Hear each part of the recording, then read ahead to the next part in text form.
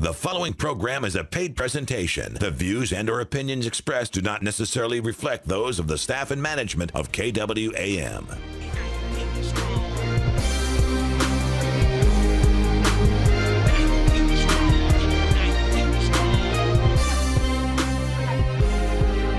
Happy Saturday, everybody, from the 19 Strong Show. We have a full studio today. It's a beautiful day in the Bluff City, and if you have some questions for the MPA negotiations team, you can give us a call at 260-5926. We will be opening up the phone lines. This is Sherry, the host of the 19 Strong Show, joining me today. Hey, this is Chet. You guys know me from the Chet Rants, which I'm pretty sure you guys are going to get a little bit about today, because we're going to be talking about negotiations with the city, and you know they're always trying to get 2 10s for a 5, and I don't ever like to let them get away with it. So we're going to probably air them out a little bit today. And joining me today, too, is Regala. Hi, everyone. And I'm going to let the negotiation team to introduce themselves and give us whatever little background snippet you want to give you. Good afternoon, everybody. I'm Matt Cunningham. I'm the lead negotiator for the Memphis Police Association negotiation team. I'm a 17-year veteran of the police department, and it's my third negotiations, but my first time leading the team. So I'm happy to be here, and with me is... I'm Officer Justin Cole. I'm with the MPA negotiations team. My first year signed on, and I'm happy to be here. Well, thank y'all so much for coming, especially last minute, because I know I got in touch with you yesterday. But I mean, I feel like that a lot of citizens are starting to wake up to what's going on, and they may have some questions about what's happening out there. But before we dig in, because sometimes when we dig in, we just completely forget, or not forget, but we just run out of time. And I want to again just tell you about MPA Charitable Foundation. That is Chet and mine. That foundation is just so special to us. And if you are looking for a community service charity that is directed directly at the Memphis area, the MPA Charitable Foundation is for you. Chet and I both give to that. We give religiously to the toy drive because that's our heart, but they do so much more than that. And you can take a look at mpagivesback.org. And MPA is our sponsor, but the Charitable Foundation is not. This is something that we believe in, and we just want you to take a look at that, because it's another way that the men and women of the police department are giving back to the community. And when I say they're giving back, they're giving with their time and their money, because I got to go with Mike on the toy drive when they delivered the toys, and it was an incredible experience. And these officers are out there actually giving of their time and money to make Memphis a better place.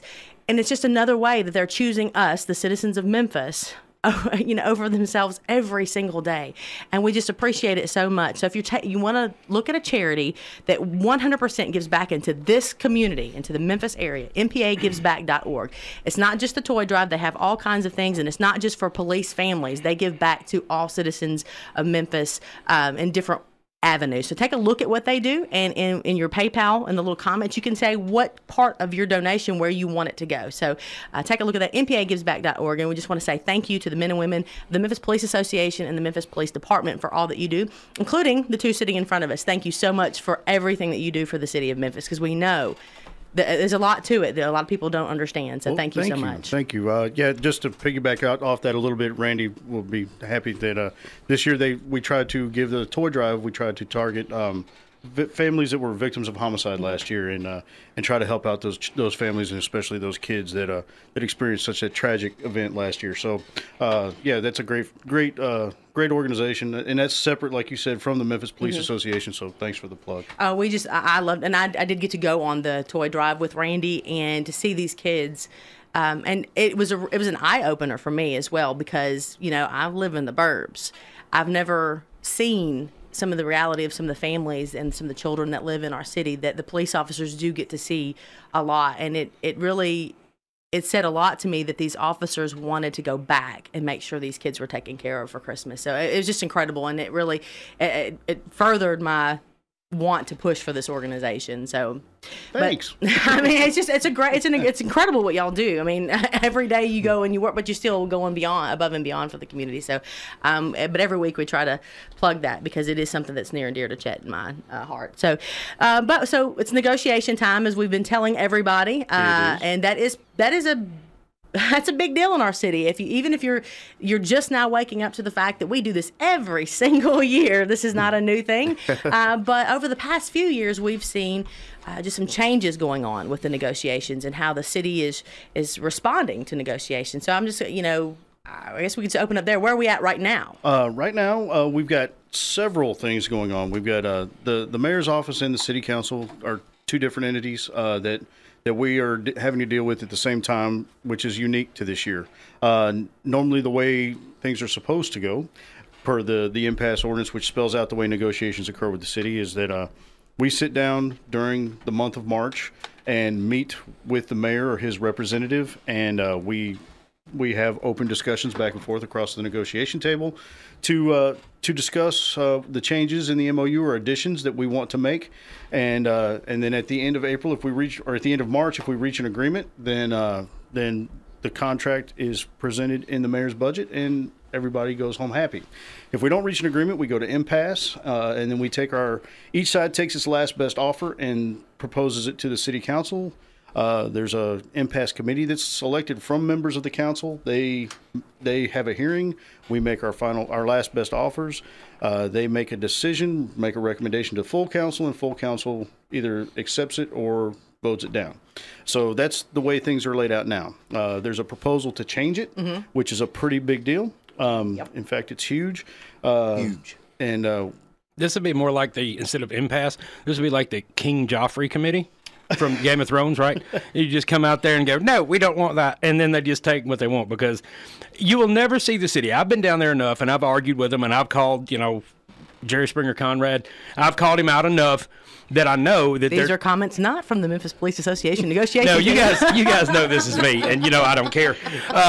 But you've been down there long enough to know that they never come out with anything. Usually, what they'll do is they'll come out with this big, huge thing, and it's a big scandal or it's a big, huge idea, and that's really detracting from what they're going to do. Like with this new list of people who's not allowed to come down to City Hall. Well, that blew up, dun, dun, dun. And everybody was like, "Oh, I'm on the list. I'm not on the list." And blah, blah, blah. And the whole time they were like, "Going, yeah, but we're going to change the impasse. We're going to change it. We're going to change it." And that's what they do. It's all sleight of hand, and they never change anything to benefit its employees. As a matter of fact, 99.9% of the time, if somebody messes up in the city administration, let's just say don't contribute their amount of the pension they're supposed to contribute, and it's actually less than what they would have to contribute if they had to pay into Social Security. It's 0.25% less. Or if they decide to completely refinance the debt, double the payment, extend the time, they go, we need to deduct pay from the work. It doesn't spread out along the 640,000 Memphians, because that doesn't get re-election. If you have to have a tax increase or raise money from the citizenry, that doesn't go well to get re-elected. So they go, well, these people depend on us for their livelihood. Let's just deduct their pay. Well, what are they going to do? We run the impasse. So right. It's kind of it's always a sleight of hand thing, and it's never to make Memphis better. It's always to make the council's buddies, friends, people who work with them, the business side of the city, the Chamber of Commerce is always Memphis involved. Tomorrow. So it's always, you know what? If you're a Memphian and you got $8 quadrillion in your pocket and you want to build stuff, you're good. You're good. But if you're actually out there going to Kroger and you have to go to Kroger and use your buddy in the car to provide suppressive fire for you to get to the grape aisle, this isn't working for you. They're not out there for you guys. That's right. Well, so the impasse comes from the 1978 agreement, correct? That's correct. Yeah, as a result of the 1978 strike, police and fire strike, the city council came up with the impasse ordinance, which is the law that governs how negotiations take place. That law is in place that says that employees of the city of Memphis give up their right to strike. But in return for giving up that right to strike, there must be what the term is a dispute resolution mechanism. So there must be a dispute resolution mechanism in place to where we can sit down and talk about problems. Hence the negotiation table. The proposed ordinance, the repeal, is it does away with all that. The way the proposed ordinance is written, the mayor would present his budget by March 1st. The unions, all 13 labor unions with the city, would have 10 days to review that budget. If we don't like something in that budget, then we have the opportunity to declare impasse. I don't know how you declare impasse when there haven't been any negotiations, but if we don't like the budget under the proposal, then we... You mean the entire budget, that big binder? The entire 700-page, yes, correct. You got 10 days to look at that. Yeah, 10 days to look at it, and if you want to dispute something in that budget, then you declare impasse, and then it goes to the council. Can we declare that now? Well, luckily this hasn't passed yet. Let's. Well, can we preemptively say we declare? They wouldn't have even impasse? been able to hand it to me. They'd have been like, "Here's your like, impasse." Impasse. Okay, sorry. Go ahead. That's all right. So then at that point, under the proposal, the once impasse is declared, the city council, the unions, all 13 unions would be considered by one committee. Not right now, each union has its own committee if impasse is declared. So there would be one committee. One of the impasse committee members would be picked by the 13 unions. One would be picked by the mayor, and then those two people would pick the third person on the committee. At second reading, the three-person committee would make a recommendation to council at second reading of the budget, and at third reading of the budget, the full council could undo whatever that recommendation is, do whatever they want, and in fact, they could line item pick from each offer. So what's the point? Right. There's no negotiation, and it would be, and the most detrimental language in the proposal is that the impasse is limited to economic items that are defined as wage and incentive pay. So you can contest your wage, your base wage. You can contest your incentive pay for police. It's like shift differential, things like that. Beyond that, nothing else can be considered. And there's no obligation in the proposal for the city to recognize any non-economic language. So vacation days out the window, anything like that would go out of the MOU. So it basically does away with the contracts. Sick time. Right. Bids. Bid systems. So what's the point of having a memo of understanding with the? That's our question. What would be the point? There's no obligation for them to honor it with the proposed language in the ordinance. So that's a huge deal. Basically, we give them the legal route for them to do what they've done to city employees in the past. Because before it's been disputed whether they were allowed to take these cuts because of our MOU, exactly. But now this would give them the legal avenue to do it. Right, because anytime they want. And we would have no recourse. We couldn't go to court and say, look, the city's violating the contract, because there would be no obligation for them to stick with the contract. Well, I mean, like I said, it's 2 10s for a 5. No matter what, they're always trying to hustle you down there, and they've got 400 and something lawyers that they used or something. I mean, it's a ridiculous amount of lawyers. I mean, if they've contracted at one time with a lawyer, they can't be used. I don't know. I'm thinking that's how it works, because they can say, well, I have to recuse myself because I've represented the city. And from my understanding, they've been collecting lawyers. I mean, we've heard this, and this is not MPA. This is Sherry saying that she's heard that this has happened. So, which they do seem to put a lot more lawyers on the payroll every single year. So, part-time attorneys too. So they've got quite a legal division. They do. Alan Wade himself is a complete legal division. Love that guy. Wow. And this is sponsored by Kemp Conrad and Ford, right? Right. Kemp Conrad made the proposal, and Edmund Ford, Ford was the one who seconded it. I was very surprised to hear Ford was on it because of the work that his family did in the original 78, because he was part of his family was the one that negotiated the original impasse ordinance, correct? Yes. Us too. We were really shocked because, I mean, his family gave the MPA their building. I mean, where our offices are was owned by a Ford that donated the building to the Memphis Police Association after the strike was over. So, yeah, we were kind of shocked that he wasn't in our corner. Well, but I think the biggest thing is it's so far removed from everybody now. Like, there's almost no one in a position of authority down there that was around for the 1978 strike. No one out there that's in a position of authority remembers what that did to the city and what it was like. I mean, you can take a clipping out of the newspaper and you can see, what happened with actual, words from the newspaper.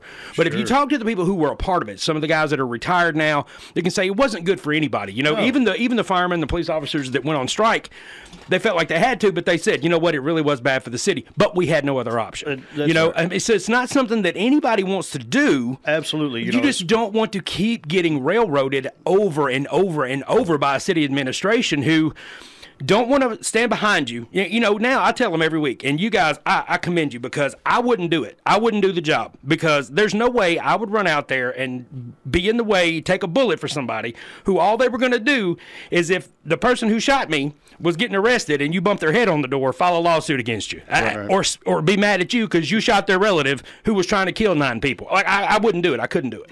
I'd be on the take the first week. That's why I'm not a cop. The first scumbag drug He dealer. says it all the time. The first scumbag drug dealer I pulled over with 40 grand in the trunk, I'd turn in $8 and be like, "Look, I got him, y'all. I got him." So you said, Anthony, we have a caller. Are you willing to? You want Sure, yeah, we okay. can take a call. They hung up. Okay. He had a question for the gentleman mentioning about the 10 days that they have to dispute it, Right. versus 90. Why can't they take 90 days to Right. counteract? Okay. So Timothy's question was about the 10 days versus the 90 days. Versus the 90 days. That's just how the proposed repeal was written up. I don't know. I can't explain any of why they want to do this. Can we ever explain Right. why they do it? Oh, I know why. I'm trying to streamline the whole thing. Because we've got 13 unions, right? In the Yes. city. Right. Yes. All right, if they have 10 days, you can't get 13 individual people to get together in 10 days and figure out anything, much That's less true. 13 representative entities. Right. Whereas if you've got 3 people that are running a common goal down at city council who have to see each other every week anyway, they can work it out no problem. Well, so does that mean that if it's one impasse, is it still 13 different, or would you all have to? No, we would all have to get together and make Every union? all 13 unions would have to make their proposed changes to the budget proposal In 10 days. in 10 days to this 3-person committee, and that 3-person committee has to consider all 13 unions when they make their recommendation to full council. So yeah, each having an individual committee available to consider each individual union's problems, issues, situations would no longer exist. So, Well, I mean, look at it like this. The city has 13 councilmen and the mayor. How many people are actually in a position of authority at the MPA? How many run it? there's 3 full-time, and Right. then during negotiations, we have a team of 8 on the negotiation team. So during negotiations, there's 11 full-time down So there. you've got 11. The fire department has about 6 total. Right. And so you can't battle with 400 They took a lawyers whole on build- retainer. They took a building last time at the university. Timothy called back. I was going to let Timothy before we lose him again. Timothy, you there? Oh, I am here, yeah. My phone malfunctioned. It got wet, and all of a sudden, you guys were gone. Sorry about that, but go ahead. We're here now. All right, I have a question regarding, the business rules between we the people and the city. When you said you only get 10 days to contest their budget, how many days do they get to provide the budget? For example, if they get 90 days, how come you guys don't get 90 days to contest? It's not like they're the biggest horse in the race and all you get to do is run. Right. You have a chance to win. I want to know why you only get 10 days if they get 90 days. That's my whole question. Right, and we feel the same way. I mean, the mayor will, if the budget proposal has to be made by March 1st, that gives him the entire month of January and February to prepare the budget. Pretty much the whole year. Right, sure. He could start, as soon as the fiscal year starts in July, he could start preparing the budget for the next fiscal year then. But Well, why would... Go ahead. Go ahead. The budget has to be passed by July 1st. That's the first day of the fiscal year. So the premise that they're making this proposal under is they want to streamline the process so that we're not going right up to July 1st every year like we typically do. But go ahead. That streamlining gives them the greatest of advantages because you guys need to, it's like combat. Sure. That's are what you they guys want. going to be the 300 and a million are coming? And Right. you have to, hold the pass. That's not right. And this They're gonna do this proposal, Tim, it doesn't only streamline; it just guts the process. I mean, there is no process. Takes the There's legs no right from under the table. There's no negotiation. There's no back and forth. There is no process with this proposal. Okay, then the city council needs to realize that they are instituted in that office by we the people, and we the people are the ones that want to say, hey, if it's going to be a level playing field and you're going to spend our money, we want every opportunity to look at every place you're going to spend our money, and for whatever reason, and it's not your business to tell us how long we take. How long you take and how long we take has got to be equal because we provide you funds and office and legitimacy. So I'm just really, really, really upset with that. The gist that we got from them is that they're trying to be lazy about the whole situation. One person complained saying I sat on 6 impasse committees last year, and it just takes too much time. We got to go back and forth. We got to do all this. Why do we have to go back and forth? We approved the budget as the council. Why would we have to go back and forth? That's what we're getting from them. Oh, they have to do their job? I know. Yeah, exactly. They got to do I'm their real sorry job. about that. It's not their funds. It's not their money. It's not their building. We pay for the toilet paper. It's us. If they're going to represent us, they're going to be equal to us because we didn't put them in office to be better than us. They have to respect the fact that we're the people, they're the servant. They need to get it into their head, hard or soft, or in whatever capacity they can understand that we're the people and they're not. We love that idea, Tim, and be sure to voice that opinion to City Hall.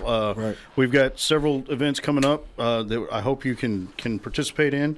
On March 7th is the second reading of this impasse proposal. It's already passed once, the first reading, so it's got to pass 3 readings to become law. So March 7th is second reading.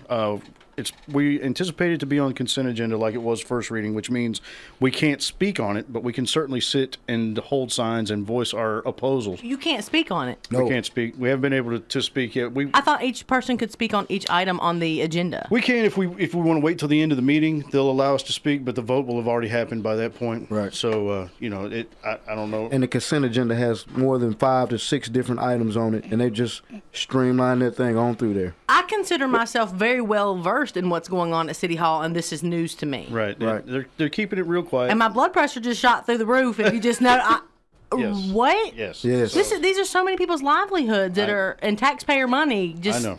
Yes. So okay, let me say this. Go ahead, Tim. Thank you. I'm a vet, Vietnam, 67, 68. Yes. I can't tell you how angry I am with the administrative bureaucracy, whether federal, state, local, or county, and they want to pretend that they're the ones. They are not the ones. We buy the windows they look out of. We pay for the water in their building, the electricity, the heat, the warmth. Well, I mean, it's us. Yes. And they need their asses kicked big time and hard. The problem, have to realize. The problem that we get. I love you, Tim. I love you. I'm with you, Tim.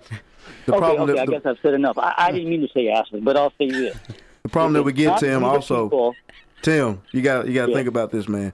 You got to think about in so many different districts inside of the city, there's very minimal voting. So they're winning. These people that we're putting in the office, we don't know if they're competent enough to do the job or not. And the fact of the matter is they're just being placed up there, and there's very minimal people out there voting. We got to get out there and vote. They're being placed. We got to vote. Orange Mound, 3% 3% of their people voted in that area. We got to vote.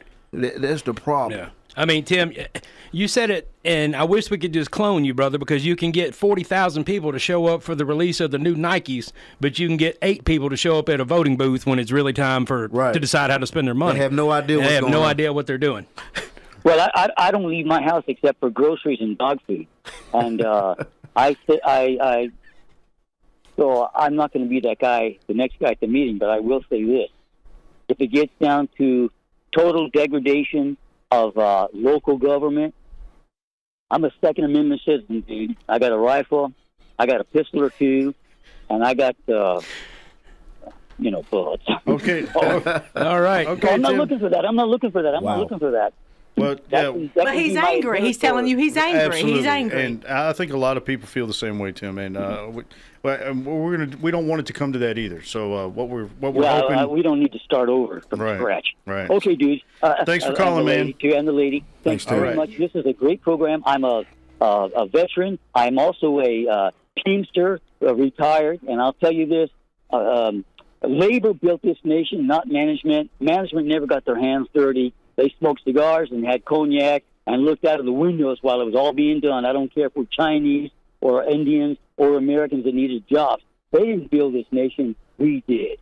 Yes, sir. Yes, sir. Well, thanks for calling, Tim, and thank you for your service being a veteran. Appreciate it. Thank you. I listen every weekend. Thank you so much. Thank you so much. Thank you. Thank you. All right, guys, we're going to go ahead and take a pause real quick, get the sponsors paid, and when we come back, if you have any questions, you're more than welcome to call back in. What's the number? I never can remember the number. 260-5926. That's a big sign right there on the ceiling. Watch your mouth.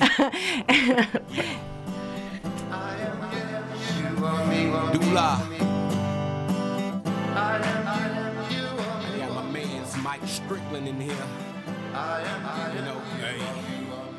It's like a friend asked me. Daddy is hitting my mommy. Let me get you some help. Dispatcher, I have a domestic disturbance in progress. I have no cars available. All units are on other calls. My mommy's on the floor bleeding. Since 2013, 346 officers have left the Memphis Police Department. That's 346 fewer officers available to respond to calls for help like this one. Stand up, Memphis. Tell the mayor and the city council to support our police department.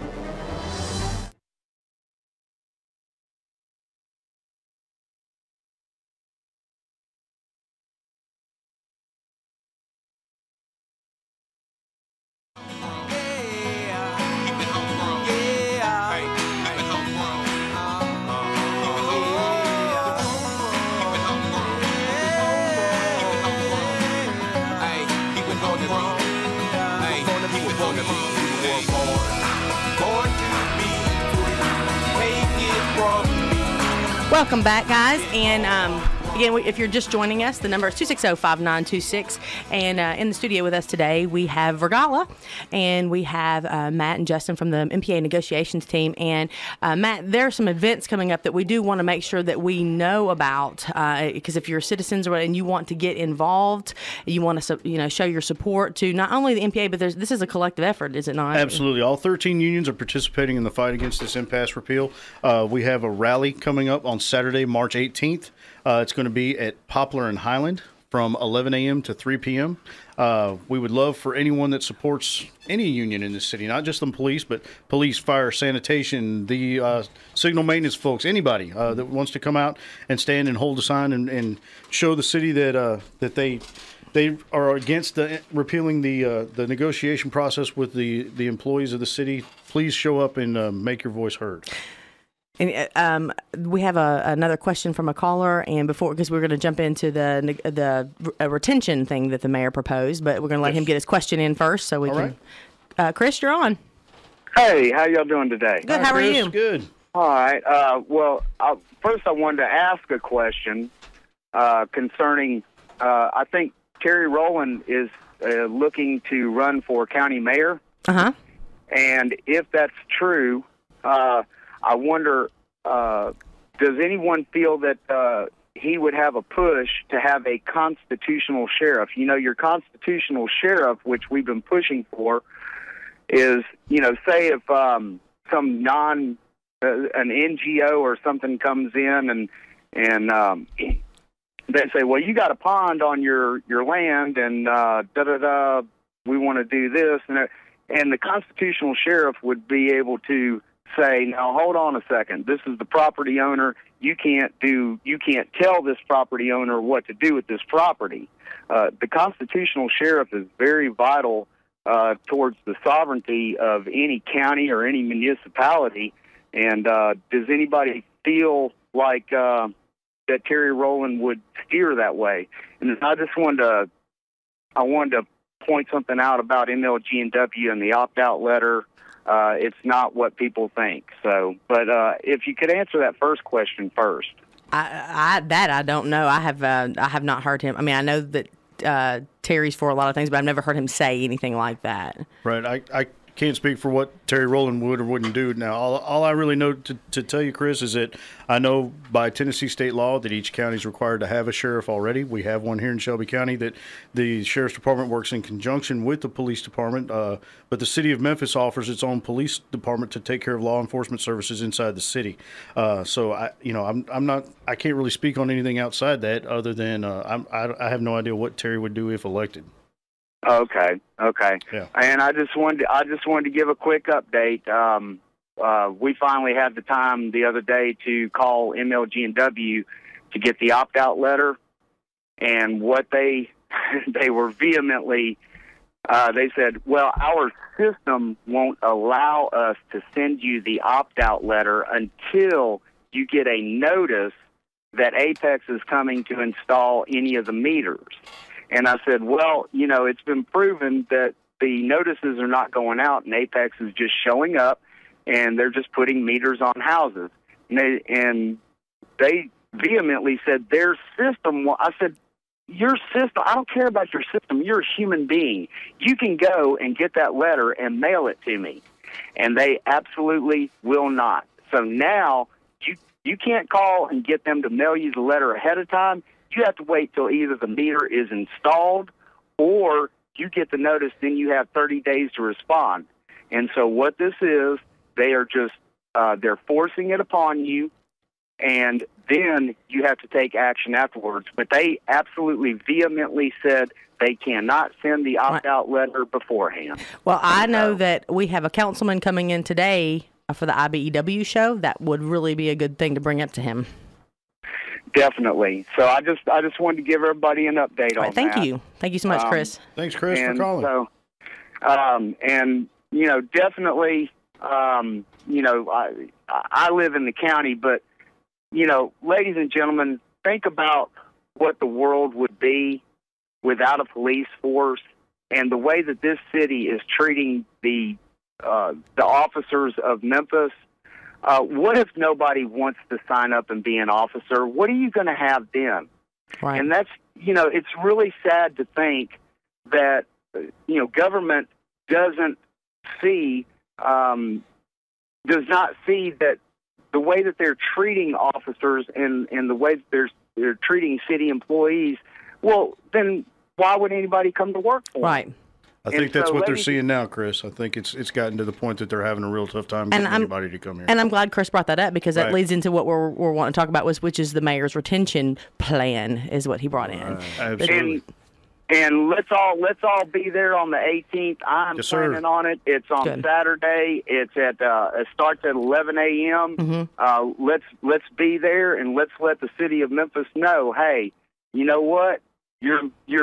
Your city employees are important, because there are a lot of them that do a lot of good work. I have a neighbor who works for MLG&W, and if I ever have a question, he's able to answer it for me. You know, I had a question about, hey, where's my gas line, and I need to build a drainage ditch or whatever, and he told me, he said, you know, you got to be careful about this or that. So, you know, these are very valuable people, and ladies and gentlemen, let's show up on the 18th. And let's be there and let's rally together.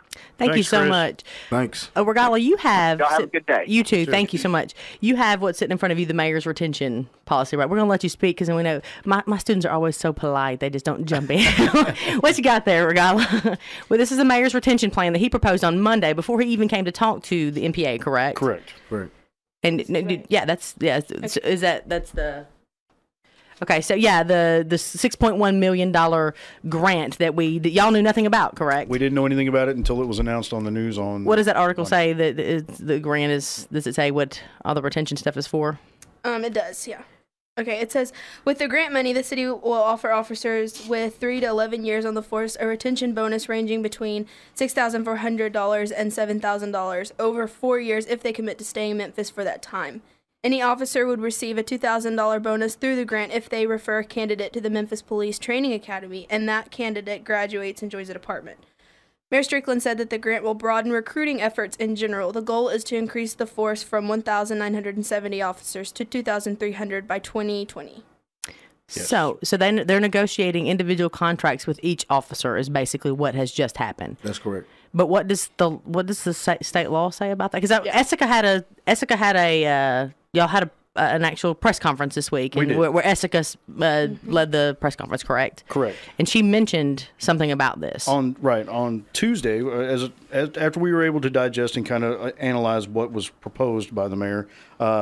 You're absolutely right. He's asking officers, if they want to participate in this bonus retention program, to sign a 4-year contract, obligating themselves to work for the city for at least additional 4 years. Mm-hmm. Well, that to sign a contract with an individual officer specifically, but violates our MOU, our current contract. Not necessarily state law, because this is a right to work state. So okay. You do have the option. Okay. Okay. Article 3. All right. The city recognizes the association as the designated bargaining representative for commissioned officers of the Police Service Division of the City of Memphis, holding permanent status within the bargaining unit as defined in Article 4 for the purposes of conferences and meetings on wages, hours and conditions of employment to the full extent and authority provided by the charter and ordinances of the City of Memphis and the law of the state of Tennessee. So that our MOU specifically states right there that if they're going to enter into a contract determining wages and terms of employment, they must consult the MPA on it. let me make it clear. We are by no means upset with the fact that they want to give the police department $6 million. Right. If they want to give officers money, that's fantastic. We're all for that. But you shouldn't have to sign a contract to get it, and especially outside our current MOU. And I'm just going to make a side note, just from my observation, the contracts that you guys had before and that my family fell under for one of the other unions was not honored. So why would we sign anything? And I've had officers tell me, I said, you gonna do this? Well, no, why would I sign anything? They've just trying to get young officers to right, and that's exactly I think what the newer officers that come in that don't maybe not even realize what's happened in the past and how this is going to impact them ultimately. Right. That's exactly what they're doing. They're trying to undermine. You got to first let them know about the impasse ordinance and what they're trying to do and get this passed so quickly, and then at the same time resolving the unions. Right. Or the associations. Because, it is easy, and I tell this to my students all the time. Once you get further away from a catalytic, a moment that catalysts to some, I lost my train of thought there. But anyway, when the 78 strike, I was born in 77, so I would have no recollection of what happened here. So the further we get away from that moment, it's easier to say, well, that wasn't really that big of a deal. Well, no, it was a big deal. If you go back and look at, the National Guard came in. Yes. It was not a pretty picture. And now we are, in the top of the most violent cities in the United States. We don't want to repeat that. And, that they're not talking about that, but we don't want to see history repeating itself. Right. And the MPA is not on here saying that. I'm just saying we as citizens don't want to see that again. And so we need to be encouraging our mayor and city council to make sure that they take all the steps they need to do to make sure that something like that doesn't happen again. Do not repeal impasse. And it's just as simple as no, they for some reason they don't want to. It doesn't seem that they want to address or include the MPA. If could have something to do with those billboards, I guess. Sure. But if you're wanting to know what would keep a police officer around, or what would encourage a police officer to come work here, why not ask a police officer? Not hire. You mean those studies? Right. Have they asked any of the police officers in those studies, by the way? No, like I said, the first we heard about this retention bonus program was Monday afternoon, and apparently it had been in the works 9 months. Mm-hmm. And they've never consulted the MPA a single time in that 9-month period. And I did, since I threw it in there because there are some people upset about the billboards. Since you guys are sitting in here, I wanted to, because they always blame Mike Williams. Was it Mike Williams that did the billboards? Please let me make that clear as well. No, the MPA's Public Relations Committee, which is a committee of members, board members from the union, they came up with those billboards. So no, it wasn't Mike Williams. She's even got a billboard article there. Look. You have a question about it, Regella? Go ahead and ask. So who put the signs up? That's what she was. Yeah, he was just. So right. So the content of the sign, the message that's on the sign, was come up with by the PR committee. Okay. The Memphis Police Association paid for the contract to put those signs up around the city. Okay. So they were paid for by the MPA, but the PR committee came up with the content of the sign. Okay. My one question was, do you think that they accomplished the purpose that they were put up for? I think they did, and I've had a lot of people ask, what was the point of the sign? We don't really get it. Well, okay, it's number one, City Hall would like nothing better than to just sweep the way crime is getting out of control under the rug. So much so that they're going to redefine it. Right. So that keeps it in the news. It keeps it on the forefront. Mm-hmm. And then in addition to that, it keeps the conversation going about what needs to be done to fix it. Right. And my question, just for clarification, is there anything on the billboard that was not factually based? No, everything on there was true. It said 228 homicides in 2016, and that's a fact. In fact, that number's gone up a few because there were some people that were injured, shot, stabbed during 2016 that died after the first of the year. So I think that number's actually grown by one or two. Yep. And then we are well down well over 500 officers below our desired complement. And there's even hospitality on it. Y'all said welcome to Memphis. I mean, you were nice about it. Yes, big bold letters. So, I mean, so I do want to make that clear about the billboards. That one, because sometimes the media makes it sound like there's this match between Mike Williams and Jim Strickland, and there's a war waging because of the mayor. That's not what happened here at all. And so to make it sound like that, because I think one of Mike's guests actually talked about a cage match. He said the Mayor Strickland, and I was like, Mike, I'd pay to go to that. I'd go to that. Make you believe that. I would go to that. But no, this is not a personal thing. Mike did not do this. This was the committee that did this. Right. The media loves to play on that aspect of it, that they were mayoral opponents in the election in 2015, and no, it's not a personal vendetta by any stretch of the imagination. The Memphis Police Association's goal, the purpose for its existence, is to improve the working conditions of its members, which are the 1,832 police officers that are members of the MPA. So what we're trying to do is to make sure they're financially sound in retirement. We're trying to make sure that their spouses have health care coverage. We're trying to make sure that they have a viable retirement income, such as a pension.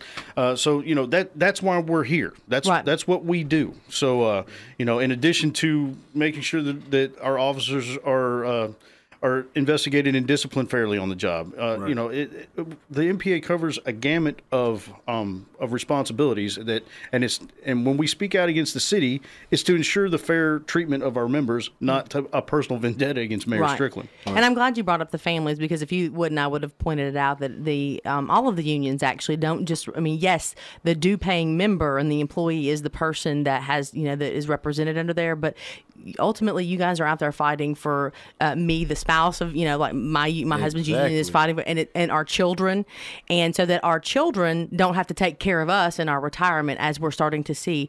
And we just I don't know if y'all heard, we had one of the retirees that we talk about a lot on the show, and he's publicly said this, so I feel, and the one that the news highlighted that gets $7 a month when he's left, after paying his health care. He just got diagnosed with a very, very bad illness, and he got on our negatively affected page and said, well, thanks, Mayor, now I've got this too. So he's got $7 a month left over out of his paycheck after he pays for health care, and now depending on what he got from one exchange, is he even going to be able to take, get the treatment that he needs, for his new and then his only concern was he had a pre-existing? My wife.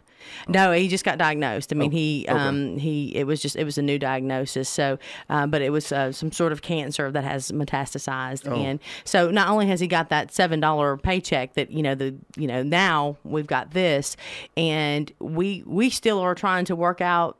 If you've watched the retirees trying to work out what that new exchange program, they don't even know what they have. The other day, they went to Walgreens to get their prescriptions. They said they didn't have insurance coverage. Right. I mean, that happened to these retirees who rely on this medication, and they were told by their pharmacies that, I'm sorry, the city of Memphis didn't pick up, drug coverage. Right. Wow. Right, and what we're seeing is in addition to that, not only is coverage reduced and premiums gone up, we're seeing annual deductibles going up. We're seeing new deductibles for prescriptions, for pharmacy prescriptions. So yeah, it's every facet, every angle that they can hit you, they're coming at you. Right. So I was just I wanted to point that out, that while yes, they are here representing the officers, it's not only them they're fighting for, it's their spouses, their children, and even grandkids, because again, when you get put in that situation where you can't take care of yourself financially, who do you think picks up that burden? Right. I mean, so ultimately that's what y'all are here fighting for. So thank you for that as well. So I just wanted to point that out, because a lot of people just say, oh, they're just fighting for the officers. No, we're talking about livelihoods and families here that we're fighting for. So, and the whole city of Memphis. Right. I mean, right. If you really think about the whole big picture, because they took this all away from everybody. Right. Yeah. We focus a lot on the police and fire because that's our reality. Right. But every city employee got hit with this, and we're just the most vocal of the ones, and the reality of that is some of them don't have unions, and they can't be as vocal as we can be. Well, the unions are very small. Right. So, yes, we don't ever mean to take away from the other unions that got hit by this. It's just we have a tendency just to be more vocal because this is our reality. And, but there are several other employees, thousands of employees that got hit with this. And the reality of being a police officer, we're going to fight till the death. Right. Well, I mean, what appalled me, and I don't know if this is still the case, I would hope not, that the coverage for like line of duty disability, y'all got 3 years, and then we're tossed aside. Right. Is that still the case? It is 3 years. It's The way I understand it now is that it's reevaluated after 3 years, and then it's reevaluated. Yeah, so you take a bullet, because the story that I got from one was that someone got shot in the head and he could not work anymore, and continuous surgeries. Okay, that's permanent. Right. That's not going away. That's permanent. Right. So why would we that? It's known that that's not going away. Why would there be a reevaluation? You give your health and your youth to the city, they should be obliged to take care of you, and that's my opinion. But I would think if you're willing to take a bullet for the city should honor. Especially when you're hired on with that guarantee. Right. That's right. a big thing. Yeah, we were talking about there's a contract here. Right. These are items that were promised to us when we hired on, at least most. Now, there are some extremely junior officers on the job now that they came on the job knowing what they had. And that's a little bit different. Right. That is a little bit different. Because you're changing the rules of the game for players that are done. In the middle of the game, right. Exactly. You can't do that. You got 80-year-old people that rely on this, and they can't go back to work. And I Let me get back in the car. I'll get back in the car.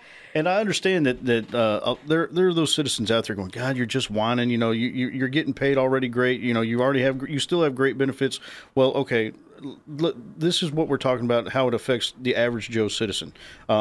If you're having Austin Police Department, for example, offering you $90,000 a year plus health insurance for your entire family through retirement and a great pension program, where do you think those police officers that are coming out of college want to go work? Mm-hmm. So, if the city of Memphis does not offer a competitive benefit package, which we're telling them what's going to take to make that package competitive, they're going to go elsewhere. Even the officers that are here are going to take the enormous amount of experience that you gain from working in a city like Memphis and go elsewhere, and they're being snatched up, which is why we've lost over 500. Some of these cities are offering lateral moves, are they not? They get to keep their time in. Yeah, I mean, they get to move over and start this new police department with exactly the amount of time in they had here. They don't have to start over. Just piggybacking on what Matt said, when I came on 9 years ago, they were doing that big mass hiring, and people were coming from all over the United States. I had people in my class that were from New York. He left his family. He was a teacher in New York. He left his family up there until he graduated the academy.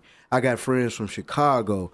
I got friends from all over the United States that come here and wanted to be police officers. And that was one of the best things for them. They knew they would get a good experience. They knew they were going to get a good pension. We knew that we were not going to become rich from being officers in this city, but we knew that we would have good benefits, and the honor and the integrity that you gain from this is just something else.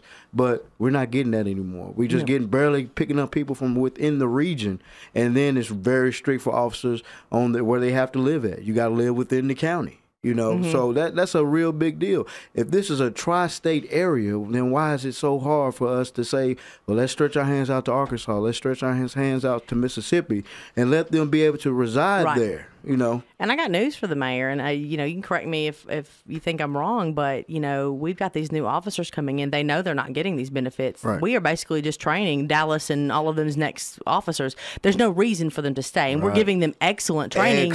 Just being on the street. Yeah, I mean, our officers. You may think that they sit and go to Dunkin' Donuts. That's just simply not the case. Not anymore. And you want to know also for the citizens.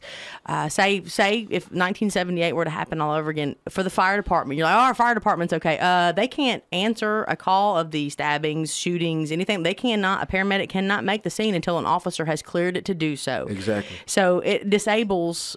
Both departments are equally impacted by anything that this does, and this is how the citizens of Memphis get impacted. Absolutely, because they work together. They lose services is the bottom line. Right. The service that they expect to receive due to paying their taxes to the city of Memphis, the quality is declining just due to a lack of people. Right. Did you have any other questions you wanted to ask? Because I know we've just been talking all over you, and see they've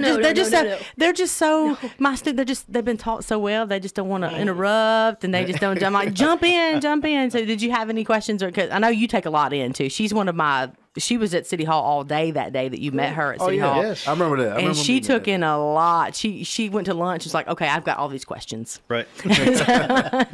So I mean, did you have any other questions that you wanted? But I wanted to make sure you got them in before we ran out of time. Any clarifying questions that you had, or I'm just going to put you on the spot, or just come on, regale me. To any of our officers out there, we're going to tell them, make sure that you bring your contract that the city is so haphazardly bringing to you.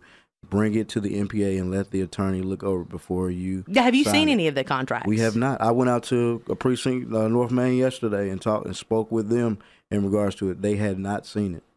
Wow. So that's where we're at with that. He's not actually brought any contracts to the union itself or the Correct. association. Right. Now, he's the proposal, the one handout that we do have, the one thing in writing that we've got that followed the press conference on Monday. Mhm. It says there's going to be an open enrollment period in July. Now, I love those. Yeah, so now this is just for the bonus retention program, Right. But we got some information yesterday that we weren't able to verify that said that some of the contracts might already be going out to the precincts. But we hit 5 or 6 different precincts yesterday, and no one had seen them yet. So Right. so no, we don't know what this contract's going to say. We don't know what the details or terms are going to be in there. So we're encouraging, if our officers do have a contract placed in front of them, we're advising them, please don't sign it until you at least bring it to the MPA. Let our attorneys look at it, and so we can at least tell you what you're signing. Oh, that would be an excellent idea. You have no idea what you could be getting yourself into with the city. Just knowing from experience, reading the budgets and looking at especially Regala.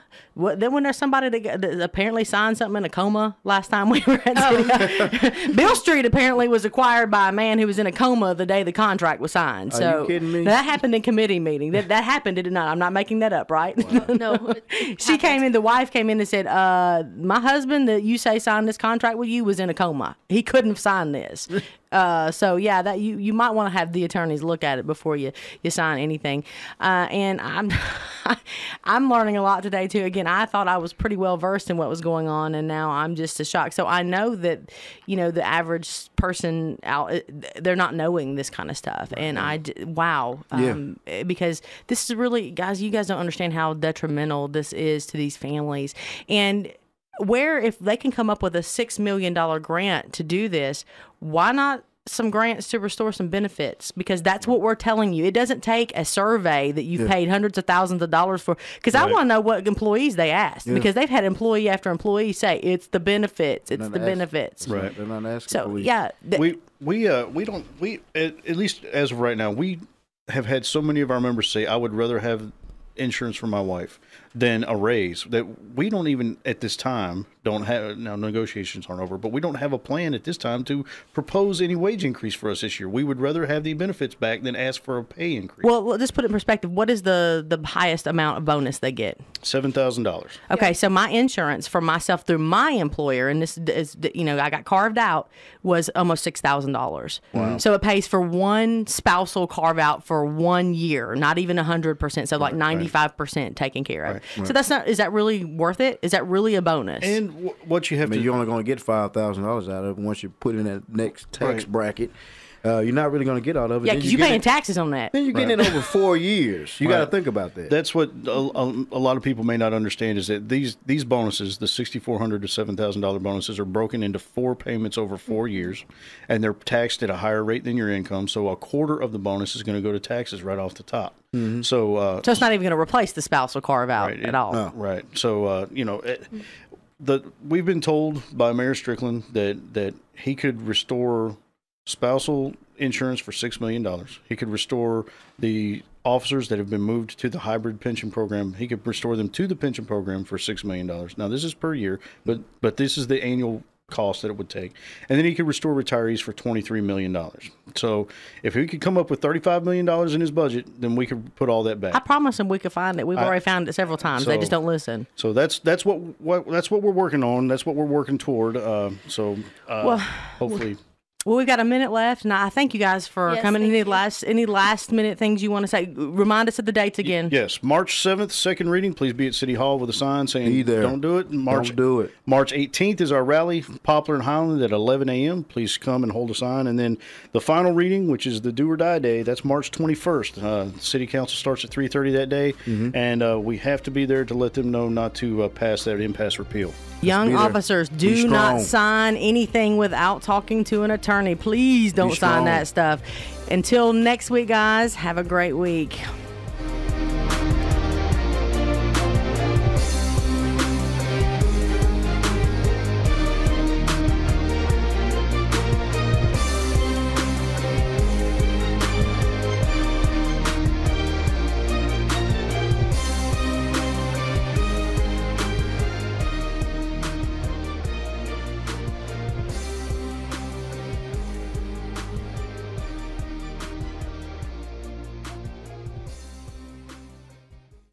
AM 990 KWAM, your news and information station with CBS News updates every hour on the hour. KWAM Memphis.